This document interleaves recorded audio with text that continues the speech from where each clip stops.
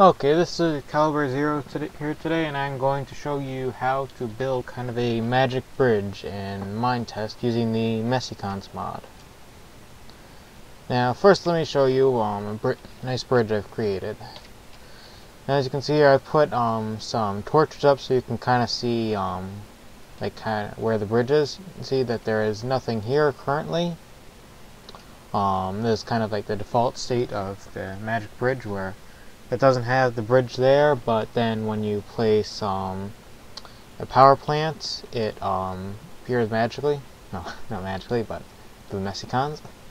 So once you place it on a specified area, it appears and you can walk across it. Now, this uses ghost stone, not to be confused with move stone. And you probably know ghost stone is when it has power to it, it disappears like it is now. So for example, I have some here. So if I put some power source next to it, it turns them on and they disappear. Now to make the bridge so that way whenever you don't have it powered, it disappears, and then when you do add power to it, it appears. I use a NOT gate, which takes the input and negates it. So as you can see here, this is a negative input where there's no power, then it creates power like it is now. However, if you add positive input into it, it doesn't send out a signal. So in effect, when there is no like thing placed, then nothing appears. But when you do place something, then the blocks appear. So it's the same principle with this bridge here. Let me just show you. There's just a simple NOT circuit in here. To get this kind of setup going, I just had just any kind of platform block here to make it look interesting. Then I had Messy going on the side, because you can't place it on the top because the power plant only conducts Mesecon electricity to the sides and not the bottom.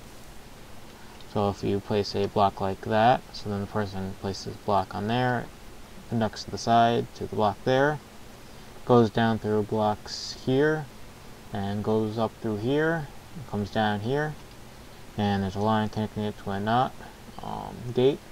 Then it goes up to here and to a ghost block, which then connects to the bridge.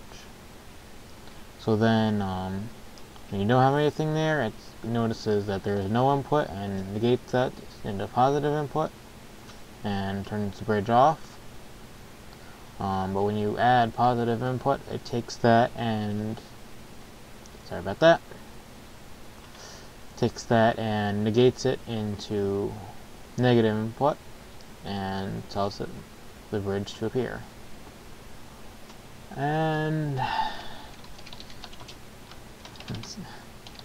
that's pretty much it. You can do that for really any type of thing you can want. You can modify that in any way, really.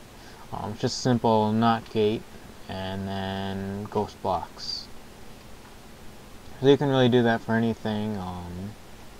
Then keep in mind that this just shows a negation of such things. For example, you can just use positive input instead, so that way when you do have power, it turns off, as you can see here. And that's pretty much it. With any Mesecons type machines, you can take this concept and use it in a bunch of different ways, not just through bridges or making things disappear. But this is just kind of a neat way that you can have, like if you want some type of adventure map, where you have the player place a power plant down to make a bridge appear, then you can use this idea. Really any type of similar thing, you can use it as well. And that's pretty much it.